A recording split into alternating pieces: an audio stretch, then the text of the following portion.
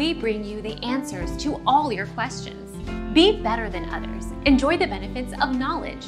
Accept the answers from us.